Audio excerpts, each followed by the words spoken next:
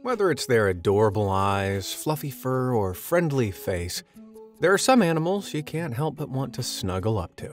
However, there are a lot more creatures out there you should avoid touching, let alone snuggle. And not just because they ain't cute.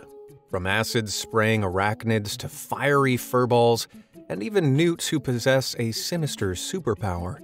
Get your safety gloves on, as we take a look at some of the most dangerous animals that you should never, ever touch.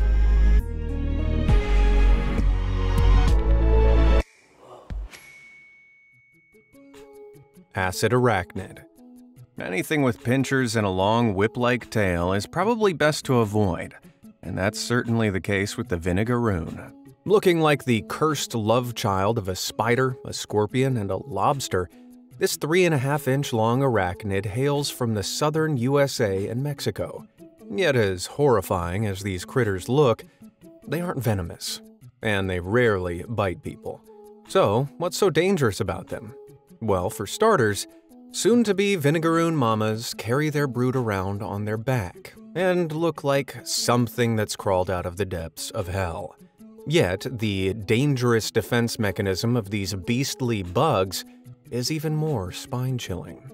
When threatened, the vinegaroon sprays a sour-smelling liquid from the glands on its abdomen. But it doesn't just smell bad. That menacing mist is acetic acid.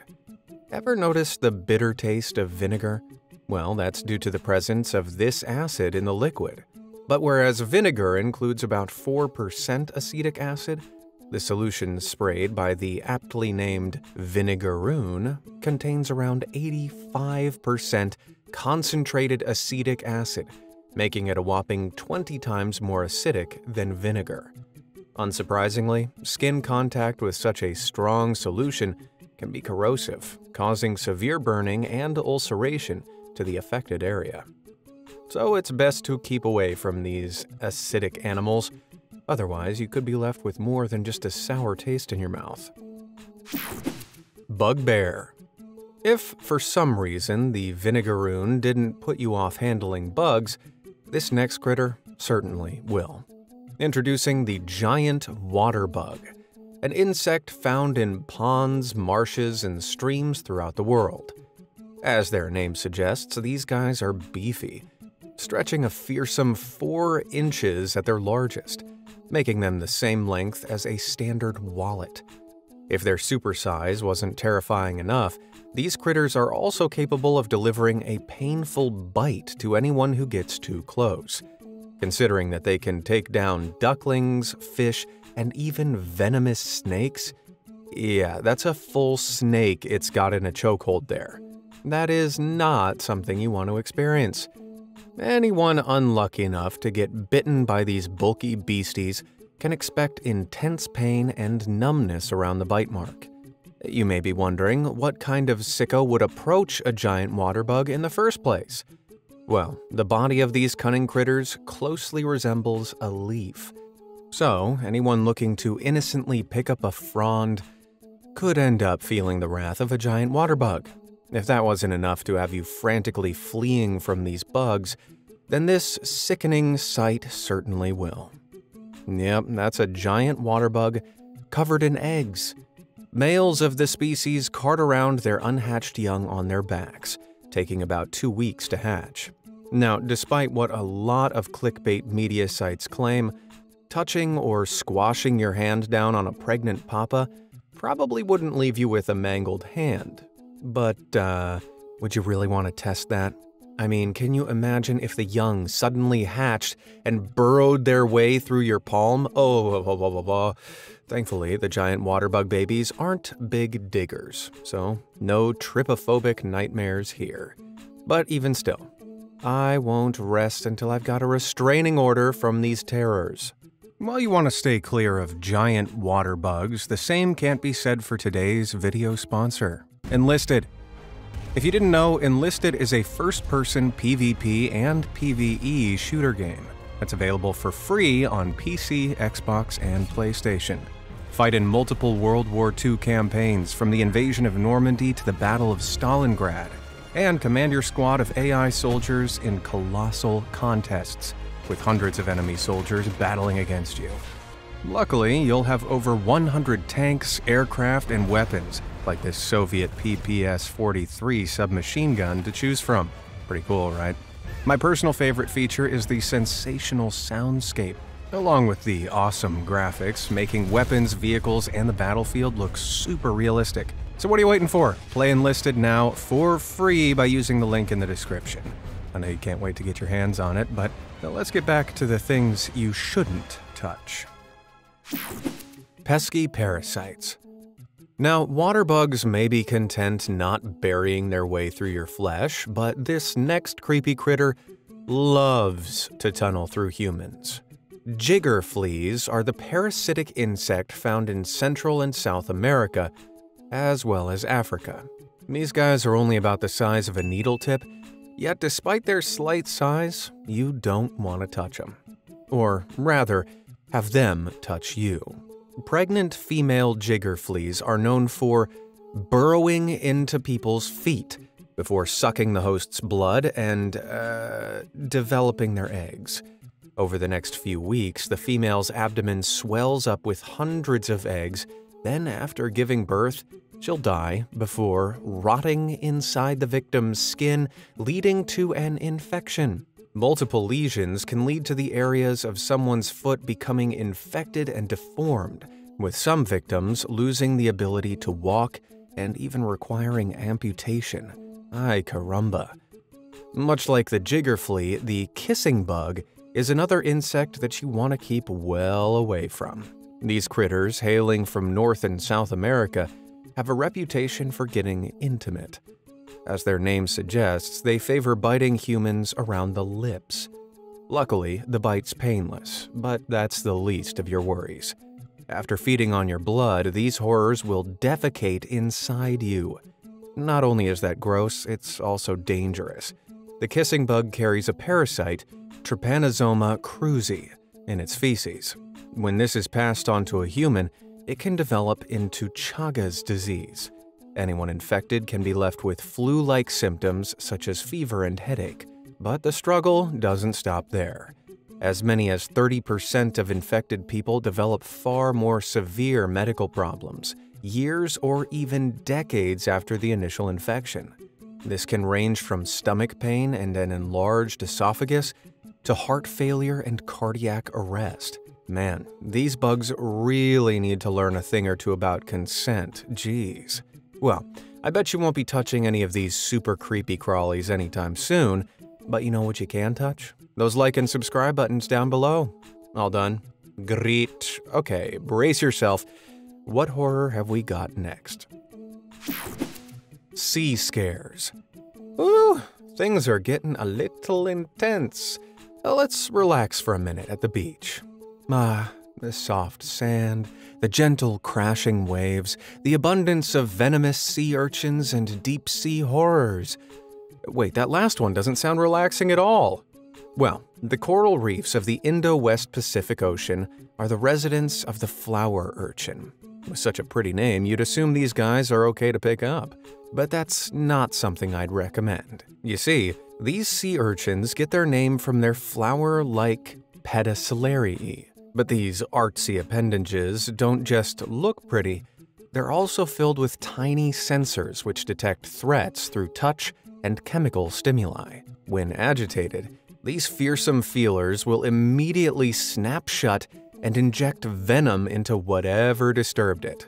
To make matters worse, the claws of the pedicellariae may also break off from their stalks and cling to the point of contact, giving them the ability to continuously inject venom into whatever touched it for hours.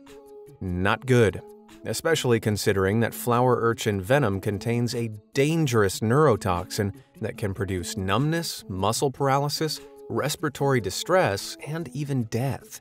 But don't just take my word for how nasty touching these things can be. Back in 1930, a Japanese marine biologist who was stung by a flower urchin described feeling faint giddiness, difficulty of respiration, paralysis of the lips, and being unable to speak or control facial expression. Doesn't sound so pretty now, does it? But this baneful bouquet isn't the only sea urchin that you should avoid touching in the shallow waters of the Indo-Pacific Ocean. With their massive 12-inch long spiky spines, Diadema setosum are sure to stick anyone dumb enough to pick them up.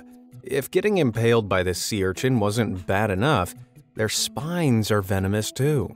Fortunately, their spines aren't quite as potent as a flower urchin's pedicellariae, but getting poked by one is still sure to leave you with some nasty swelling and a lot of pain, as these spikes are brittle and have a tendency to snap off in the skin. Yikes. If you travel down to much deeper depths, between 1,000 and 7,000 feet, you may come across Bathynomus giganteus, also known as the giant isopod. Whoa, what is that? Basically, it's a woodlouse. Well, a woodlouse that lives in the sea and is absolutely gigantic. Cousins of the teeny tiny woodlouse we find on land, these aquatic isopods can reach a spine-chilling 20 inches long, making them about the same length as a standard pillow. Talking of pillows, I'm not gonna sleep tonight with thought of this marine menace munching on my arm.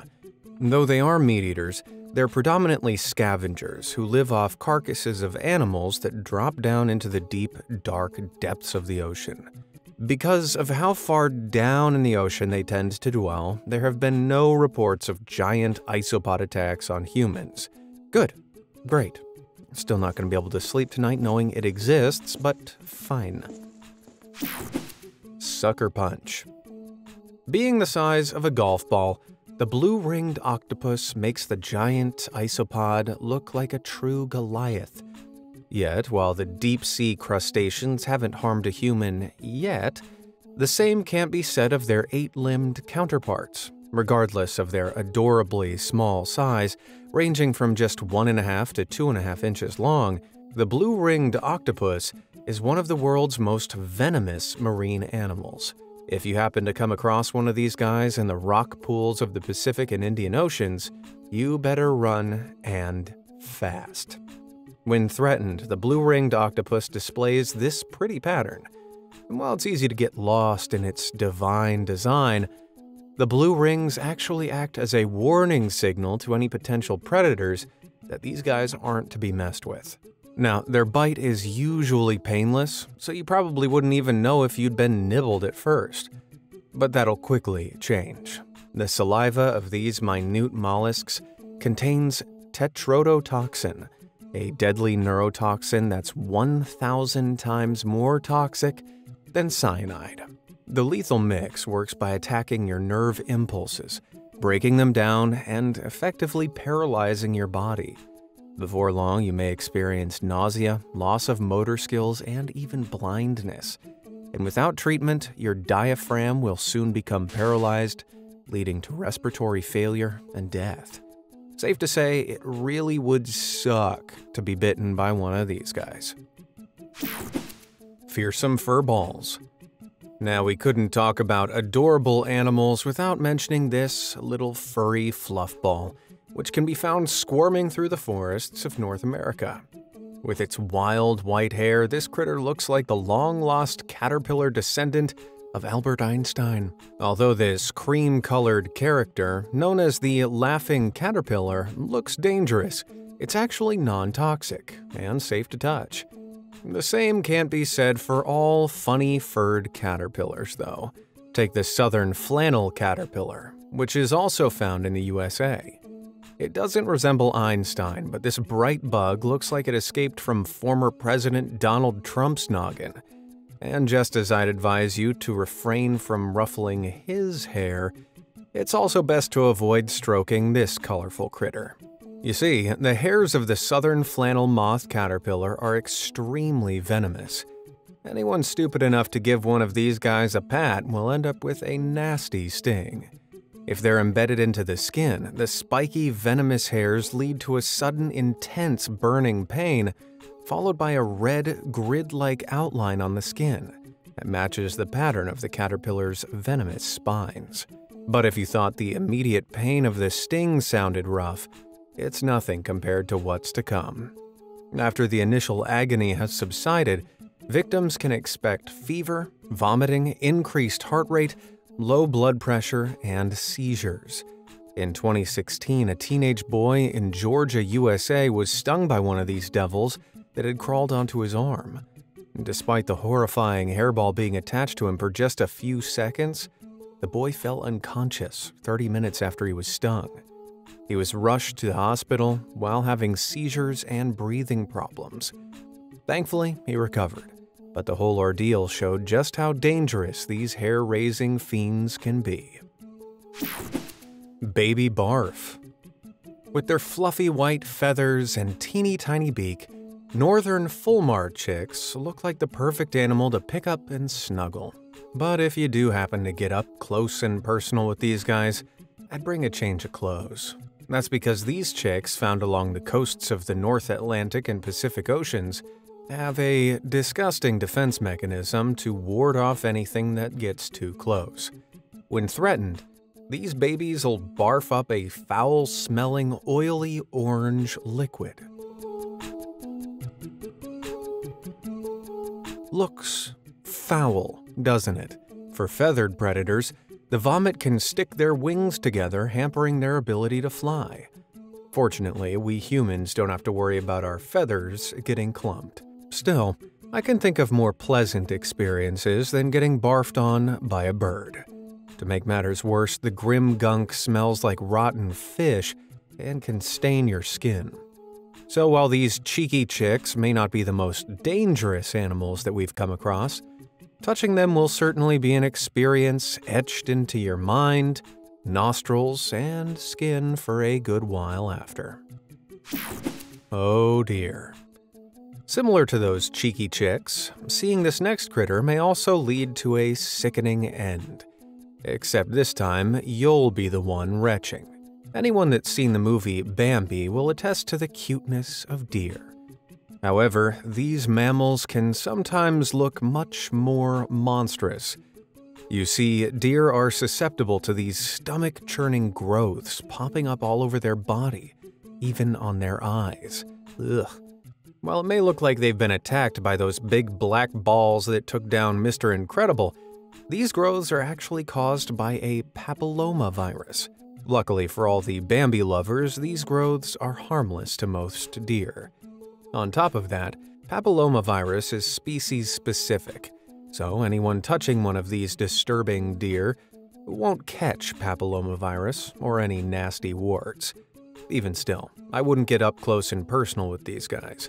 Though the growths on their own won't cause you any harm, any warts that blind or cripple the deer make their actions much more erratic.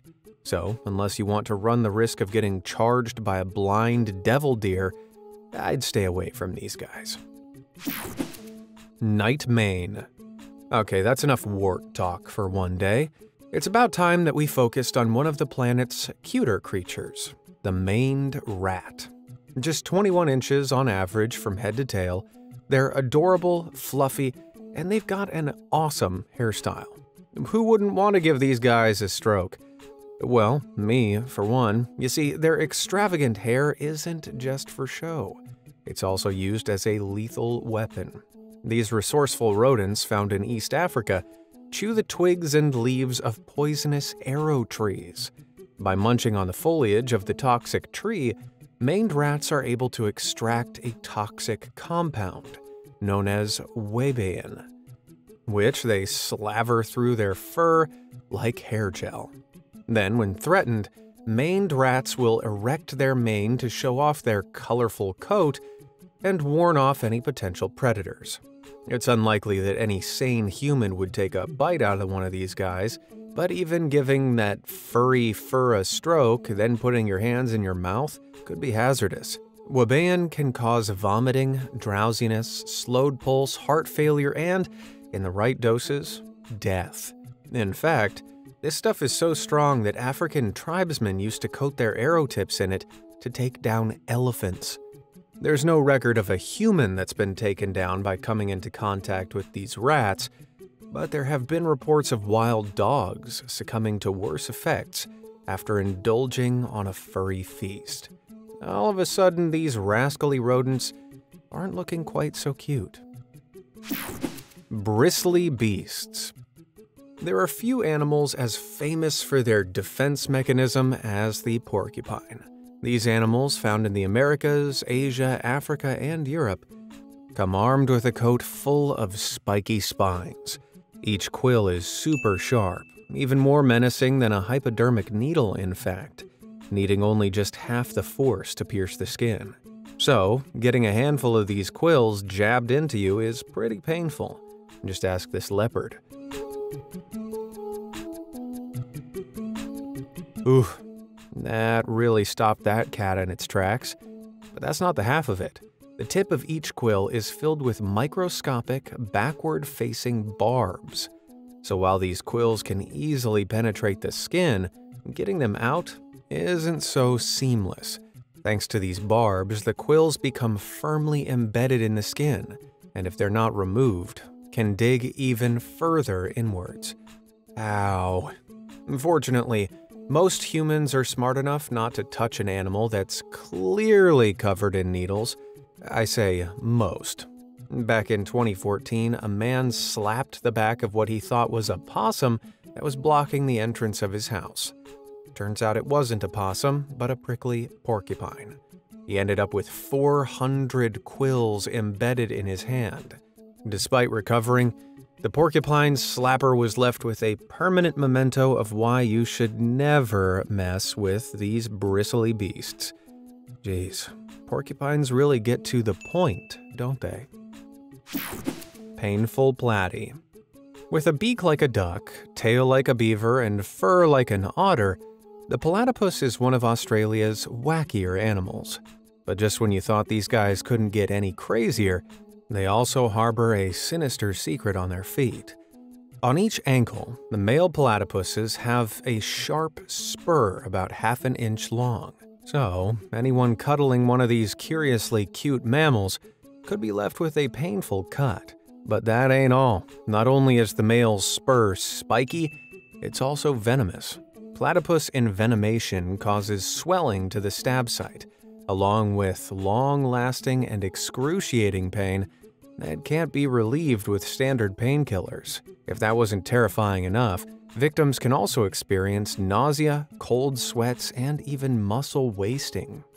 Back in 1992, a man who was stung by one of these oddballs required a wrist block to stop the pain.